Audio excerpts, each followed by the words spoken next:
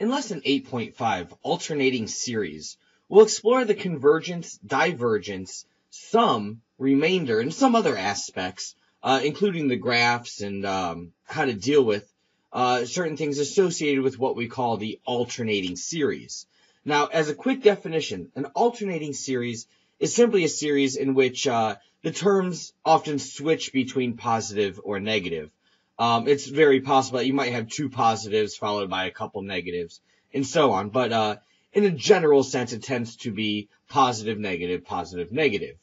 As you can see, as a result of this, we're going to have a graph that starts up, comes down, goes up, down, or vice versa. And so we're going to have a whole new set of tools to deal with this kind of thing. Why don't we explore a couple of them now?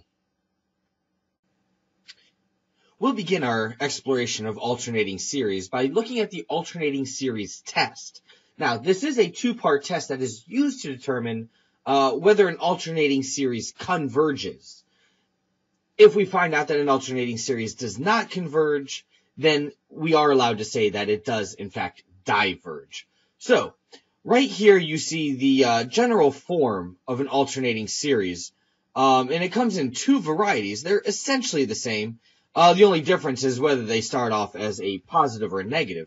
So in a case like this, you can see that we have a standard series multiplied by this factor of -1 to the n power.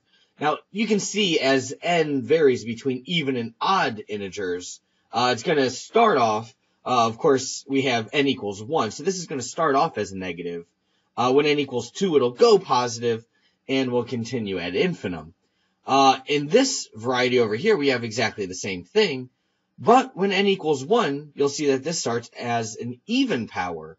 So this will start as an even term, go to a negative, and so on and so on. Now, before we talk about either of the two conditions needed for convergence, I want you to think about the three different ways that an alternating series graph could look. First off, we could have an alternating series, and just arbitrarily, I'm going to choose it to start positive. But it could look like this.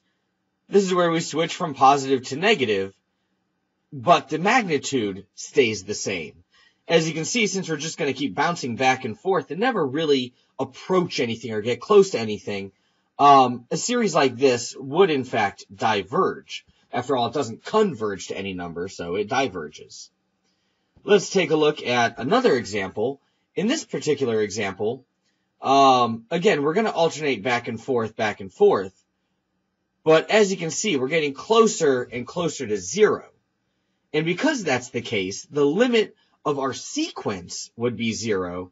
That doesn't necessarily prove convergence, but we'll see that with another condition in place, we can say that this would converge.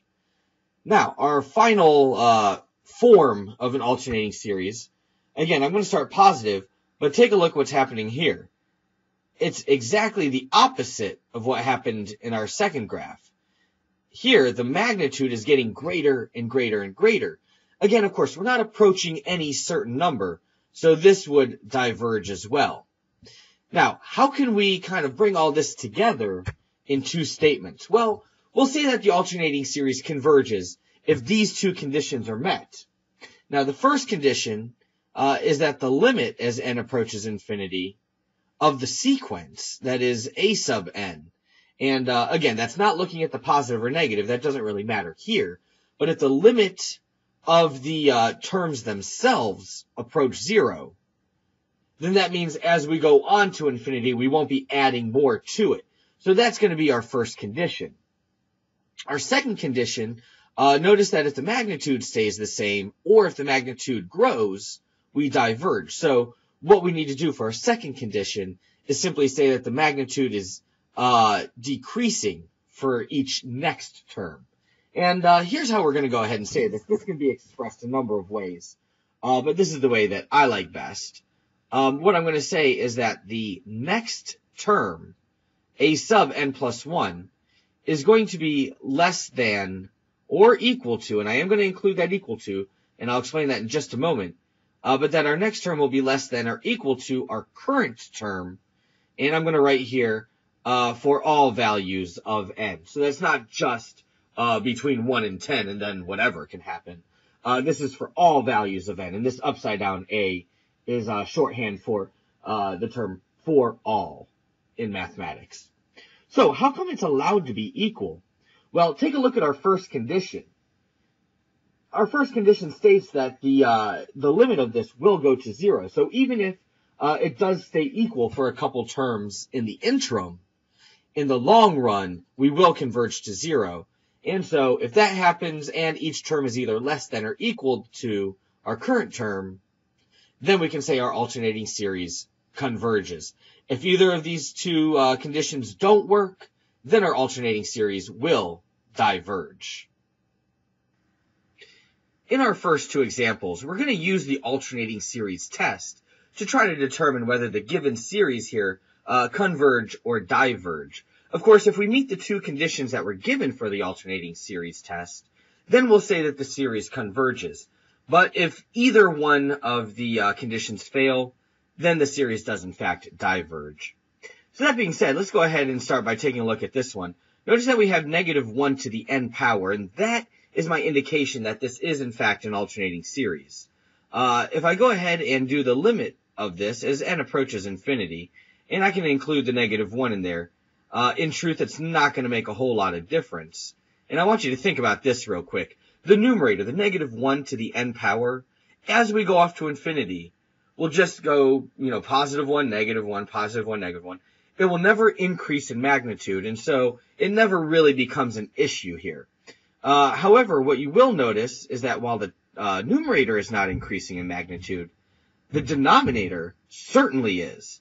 The limit as the natural log approaches infinity, well, plus 1 if you like, is infinity itself.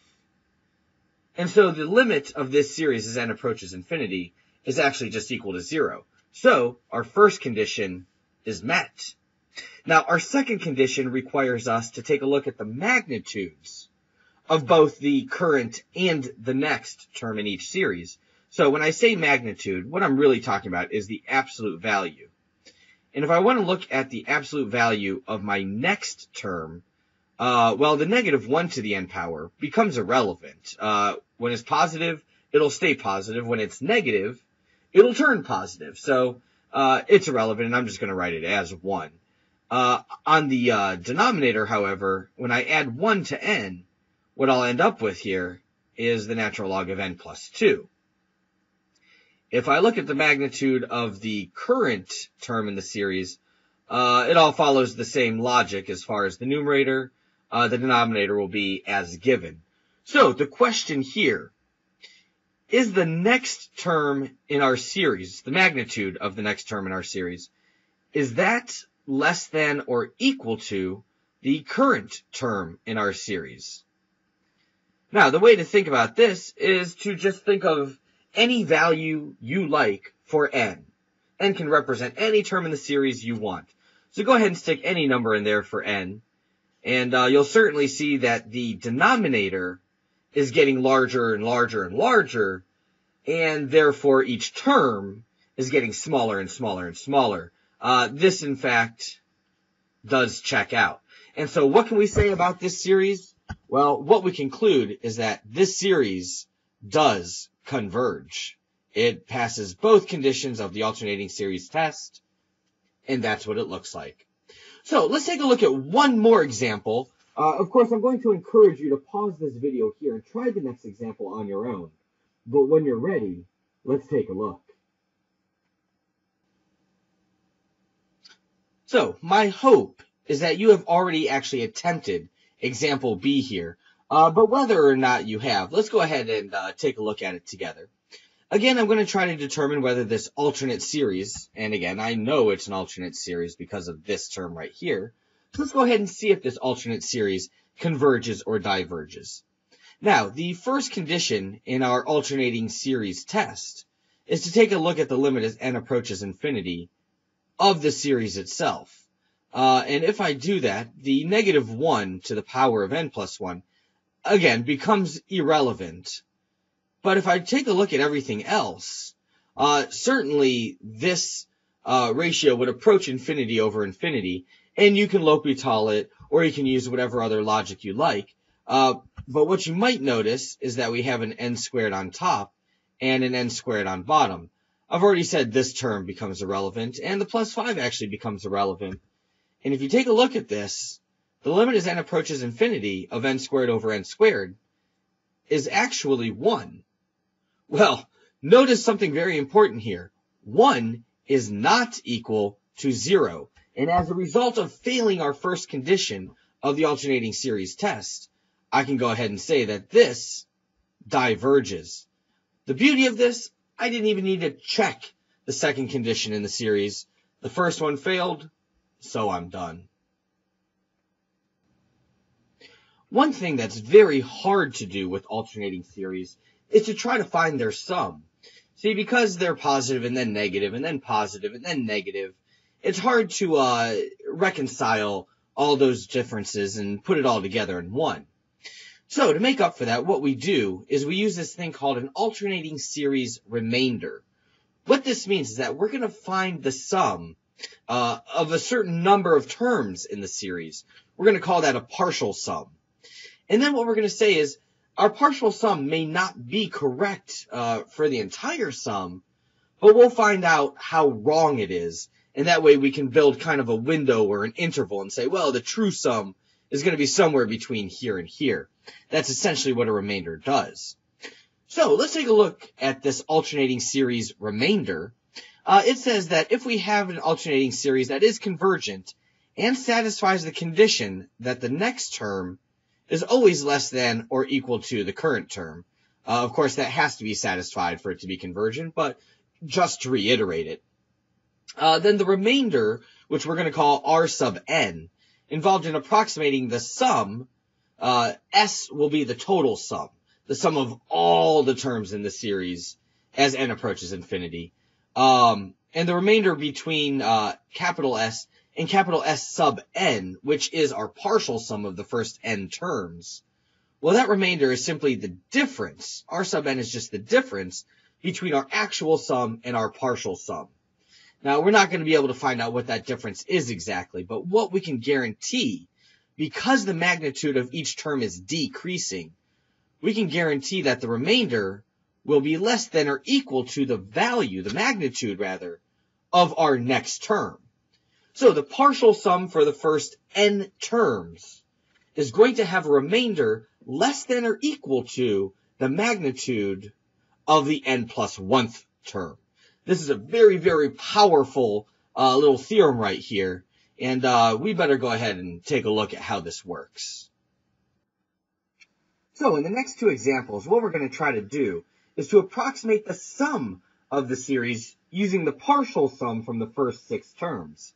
In a situation like this, again, notice we have an alternating series. This is very, very similar to example A, so we do know that it converges. And if we try to find the first 6 terms, well, let's see here. When we have A sub 1, what we're going to end up with out of all this is going to be 4 over natural log of 2.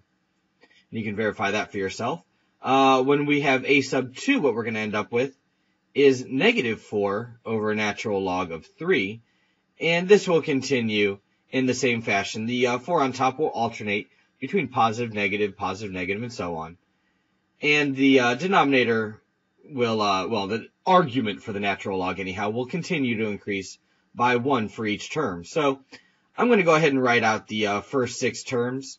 I've already added them up, so we're not going to spend too much time getting into that. But my 6th term, of course, will be negative then. And so if we add up all of these terms, that plus that, plus that, plus that, plus that, what we're going to end up with is the partial sum of our first 6 terms. I can approximate to 3 decimal places as 2.706.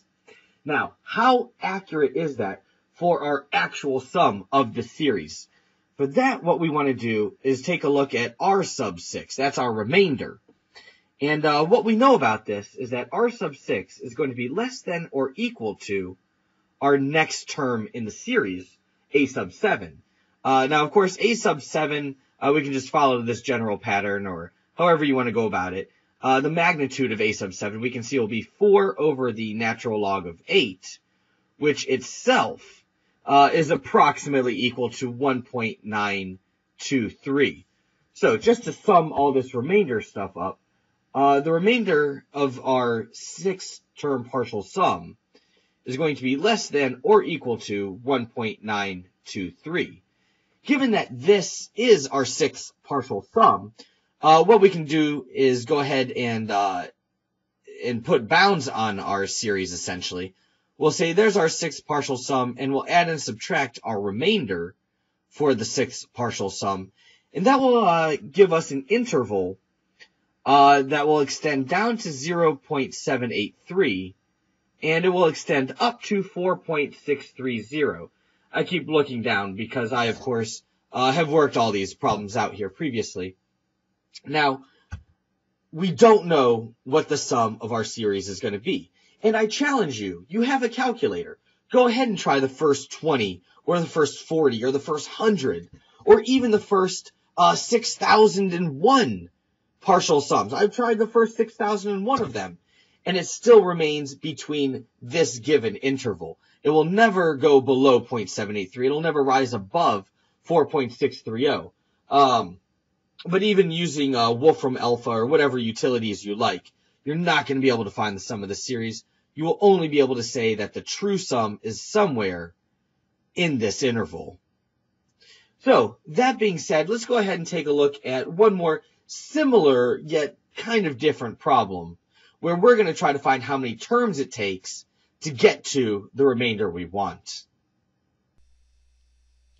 In example D, we're working on a problem that's quite the opposite of our previous problem. This time around, we're given the remainder. In fact, we're told the remainder right here, that it's 1/1000th. And what we're going to try to do is find the number of terms it takes before our remainder is at or below that margin. Now, we are told that this particular series does sum to the cosine of 1. And so what we'll try to do is keep going until we find a term that is within 1/1000th of the cosine of 1. Now, just a little background knowledge here. The cosine of 1 is approximately equal to 0.5403. So that's what we're going to try to approach.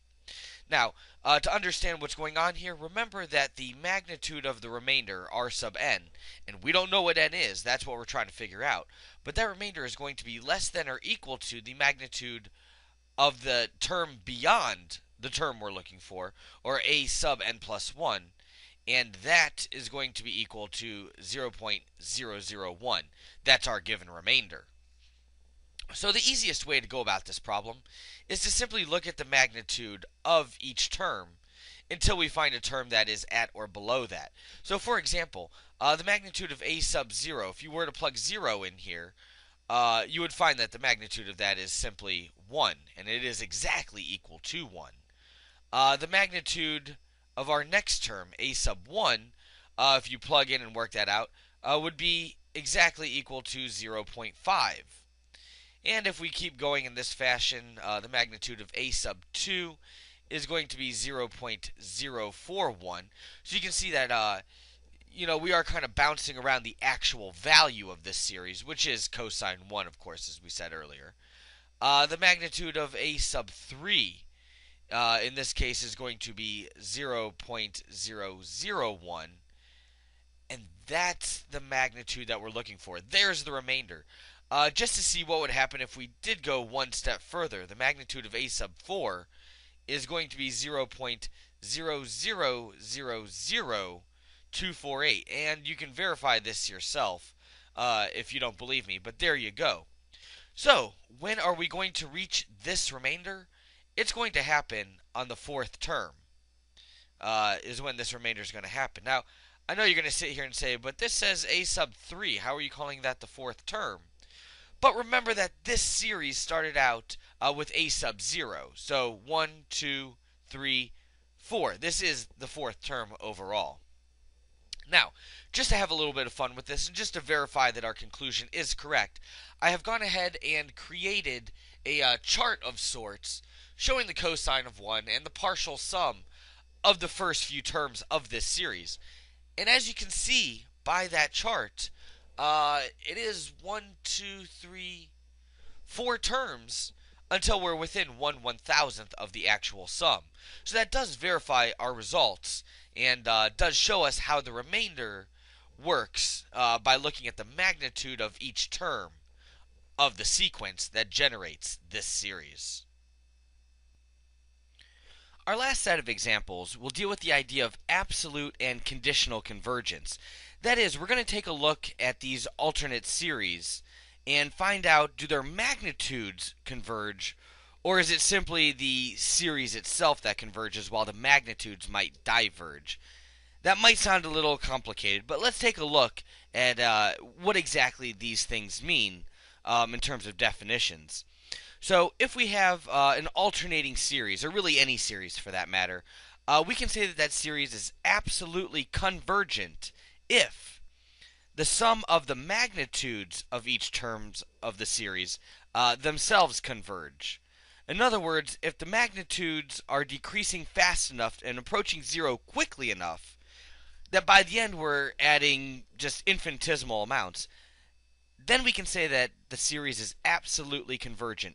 Again, for absolute convergence, we're looking at the magnitudes and seeing that the magnitudes converge. Well, if we check that and we find out that the magnitudes themselves actually diverge, we might be on the way to conditional convergence. And let me tell you what that means. What that means is the magnitudes diverge. In other words, they don't get small enough quickly enough. So if the magnitudes diverge, but if the series itself still converges, and remember this is going to be more the case in an alternating series, so if both of these conditions are met, what we can say is that the series is conditionally convergent. It's not absolutely divergent, the magnitudes themselves diverge, but if the series still converges, then we do have what we call conditional convergence. So now that we've looked at conditional and absolute convergence, we actually have 3 options that we can choose from when looking at the convergence or divergence of a series. We should first check the magnitude of the series, and if the magnitude of the series converges, then we can say that the series absolutely converges. That's going to be our easiest route to go right there, is absolute convergence. If that fails, if the magnitude itself diverges, then let's go back, check the original series with the alternating parts intact. If that converges, then we can say that the series is conditionally convergent. And that would simply mean, of course, as we said before, that the magnitudes diverge, but the series itself still converges. And if both of those fail, then we have to fall back on our third option, which is that the series must be divergent. So those are the 3 options we have to choose from here. And in these last 3 examples, we're going to try to determine whether they converge conditionally or absolutely, or whether they just diverge. So let's take a look at our first example. What we're going to do is take a look at the magnitude of this series. And if we do that, what we're going to end up with, the magnitude is simply going to get rid of this -1 part, and we'll end up with 1 over n square root of n, which stated a little bit easier is simply 1 over n to the 3 halves. Now, 1 over n to the 3 halves should sound very familiar. What we can do is use the p-series test on this. This is a very simple p-series, in fact. And what we'll get is that p is equal to 3 halves. Clearly, that is greater than 1. And so what we can say about this particular series, it converges. And because the magnitude converges, what we're going to end up with here is that this series, and I'll write this out completely, this series does absolutely converge. Its magnitude converges, so this series absolutely converges. I can stop there. I don't need to go any further. Let's take a look at our next example.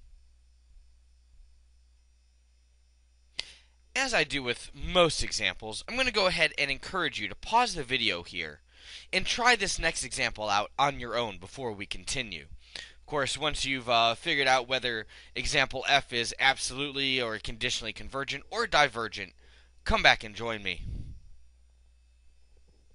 Alright, so at this point I'm assuming that you have tried this problem out, and hopefully you began by looking at the magnitude of this series, which in this particular case simply means getting rid of this negative 1 to the n power, leaving us with e to the negative n squared. Now, e to the negative n squared, that looks kind of unlike most of the series that we've explored so far. Until I go ahead and rewrite it a little bit, actually. It's e to the negative n squared, so I'm going to write this as 1 over e to the positive n squared. And you say, well, that doesn't really help much. It still doesn't look like anything.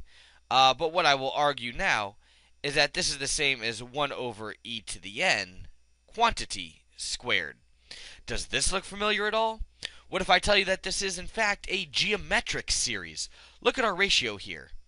Well, first let me go ahead and write that this is a geometric series anyhow, so we know which test we're using. But in this case, our ratio is actually going to be 1 over e to the n power. And what do you know about 1 over e to the n power? Well, that is going to be, in this particular case, less than 1 for all values of n that we'll be exploring. Again, we're going from n equals 1 to infinity, so any number you stick in here for n will cause this ratio to be less than 1. Well, since I know that, I can say that this series right here converges. And again, I'm talking about the magnitude series here. This series converges. And since I know that, what I can conclude then is that this series, the original given series, must converge absolutely. And why does it converge absolutely? It converges absolutely because the magnitude of each term in the series itself converges. So let's take a look at one last example here. The only thing I'm going to promise you is that this last example will not converge absolutely. We've already seen a couple of those. So let's see what would happen if our magnitude convergence test fails. So I've already promised you that in our last example, this particular series will not converge absolutely. Regardless of my having told you that already, we really should go ahead and verify that. And the way I'm going to verify that is simply by looking at the magnitude of this series and seeing what happens. Of course, with the magnitude, that means I'm going to get rid of this negative 1 to the n power, and I will just be left with 1 over the square root of n. Now, I'm getting rid of this 4 right here because as n approaches infinity, this 4 is going to become essentially irrelevant. And so I do have 1 over the square root of n. Now, you should recognize that. That is a p-series. And so if I do my p-series test, what I'll get is that, in this case, p equals 1/2. What do we know about p equals 1/2? Well, we know that 1/2 is less than 1. And so this series must diverge. Now, be very, very careful. When I say this series must diverge, what I'm talking about is the magnitude series, not my original series. So this will diverge, therefore my original series will not converge absolutely. Well, does it converge conditionally? To check that, let me go back to my alternating series test, which of course begins with me finding the limit as n approaches infinity of the terms in this sequence here. And again, that would be negative 1 to the n power over the square root of n plus 4. I can put the negative 1 to the n power back in because I'm dealing with the original terms. However, as n approaches infinity, look what's happening to the denominator. The denominator is getting larger and larger and larger and larger. So what's happening to this fraction overall? Smaller and smaller and smaller and smaller. Again, that negative 1 to the n power doesn't really do much except have me go above and below the x-axis. Because the denominator is getting so big, the limit of this will approach 0, and there is my first condition. Now, my second condition is to verify that each next term is less than or equal to each current term. So the way I'm going to do that, recall, is I'm going to say the magnitude of a sub n plus 1 is less than or equal to, and I'm going to put a little question mark here, less than or equal to a sub n, our current term. Well, what is this going to look like? Again, we're talking about magnitude, so that whole -1 thing is irrelevant. But if I plug in n plus 1 into the denominator, what I'll have is actually n plus 1 plus 4, which I will simplify to 1 over the square root of n plus 5. Now, is that always smaller than our current term, which is n plus 4? Consider that for just a moment. For all values of n that we're dealing with here, that is n equals 0 or higher, for all values of n, sure, the next term is going to be smaller than our current term because, again, the denominator is getting bigger. That is a check.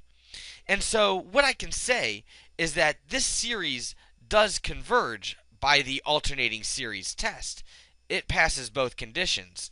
And so what can I say about the level of convergence of this series overall? What I can say is that this conditionally converges. And I know that, again, because the magnitude diverged, but the series itself converged by the alternating series test. So this is conditionally convergent.